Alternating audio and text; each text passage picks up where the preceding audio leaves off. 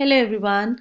Today I am going to share with you a ordinary differential equation of order 1, and the name of that differential equation is exact differential equation.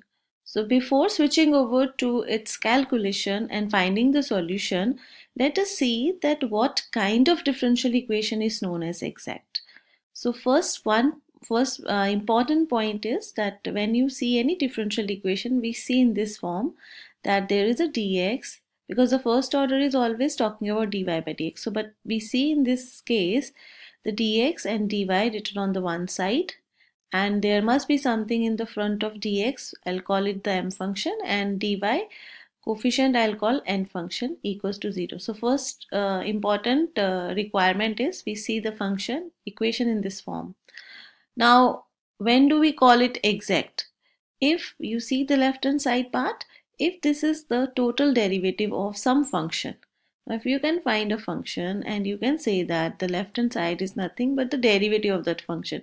And if you recall from the total differential, how to write df of any function of two variable, the dx coefficient is partial differentiation of f with respect to x, and dy coefficient is partial differentiation of f with respect to y.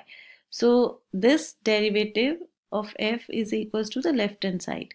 Now if this is the situation, then we can easily see the solution of this differential equation is, because this left hand side is df equals to 0. So answer will be fxy equals to constant. Now next we learn how to solve such kind of exact differential equation. What is the process, or you can say what is the rule for that.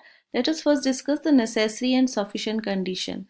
The necessary and sufficient condition for any differential equation to be exact is that first we see every differential equation in this form. Now whenever we see such differential equation, the dx coefficient I am going to call m function, and dy coefficient we call n function. And to check whether it is exact or not, we have to only satisfy this condition, and this is enough. What we need to do is pick the dx coefficient, which is m, and do partial derivative with respect to y. If the value is exactly equals to the partial derivative of n with respect to x, then it means the given differential equation is exact. So as soon as this part is done, we are in a position to find its solution. So there is a direct formula of calculating the solution of exact differential equation. How we can find out? There are two ways to get the answer. The one formula is, you can either you can use this formula wherein we take m, the complete m part, and do partial differentiation, partial integration with respect to x, keeping y constant. And there is one more part of it. What we need to do, we see n, but we won't pick the complete n. We only pick that terms of n which is not containing x variable. So if you see any part of n which is not having x variable, we pick that part and we integrate that with respect to y and equals to c. Now sometimes if you find m integration tough, we can use the other way. What is another way? We can take, because you know this is the differential equation, Mdx+Ndy equals to 0. Now the solution can also be obtained. In that case, you can take n and do partial integration with respect to y, keeping x constant. Now you do the same thing. Now terms of m not containing y variable, and we integrate that part with respect to x equals to c. So this is all about the process. The first step is, I'll recall, the first step is check the condition. If it's satisfied, then we can find out the solution. So let's see some example. The first example I am taking, that e to the power y dx plus x into e to the power y plus 2y dy equals to 0. Now let's see what is m here. Here m function is e to the power y, and n function is x into e to the power y plus 2y. Now we do partial differentiation of m with respect to y. So what is the derivative of e to the power with respect to y is e to the power y, and what is a partial differentiation of n with respect to x?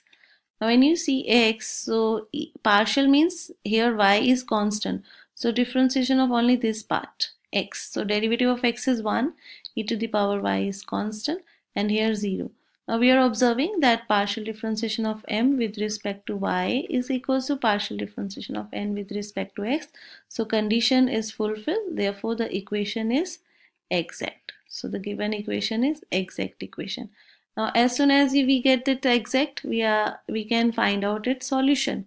So for solution, its solution is, let's write down the solution. It's integration of m. Let us write down the question, because formula we all know that m and terms of n not containing x. So I'm going to write down the function here. Let us write down the formula function. I'll take here m function is e to the power y and integrate with respect to x plus, now here y is constant. Now I'll pick those terms which is not containing x. Now if you see, there are two terms. In these two terms, in the first term x is present, I will not pick it. I have to take those terms which is not containing. So there is a one term, so I'm going to pick that term and we integrate with respect to y equals to c. The next step is, let's do the integration. E to the power y is constant, integration of dx is x plus integration of y is y square by 2 equals to c. So our answer comes out to be, answer is x into e to the power y plus y square is equals to c. So we got our solution. Now let's see the second example. In the second example, we are having m equals to, let's see what is m here. M is equals to 3x square y plus y by x. And what is n here? N is equals to x cube plus log x. Now what is the partial differentiation of m with respect to y? Y is here because 3x square is constant. So in differentiation of 3x square y is 3x square into 1. And what is the differentiation of y? It is again 1, so 1 by x being constant. And if you see that what is the derivative of n with respect to x? So you get a 3x square, the same term, and log x, so it is same. So it means the partial differentiation of these two terms are same, so it is exact equation. We are in a position to find a solution. So let's see what is the solution. Solution is, take your m and integrate with respect to x, keeping y constant, and in the second term we pick those terms which is not containing x, and we observe both terms are containing, so we won't get anything over here, equals to c. So maybe in sometimes you get, sometimes you won't get anything.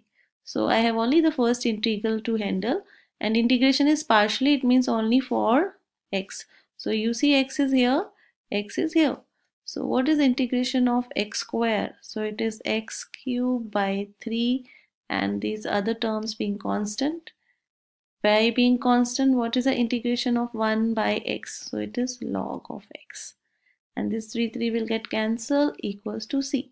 So our solution is x cube y plus y log x equals to c. Now I'm going to do the last question. Herein, now I have to be very careful. The dx coefficient I am calling it as m. Now if you see, the dy is written in the front and dx is written on the back side.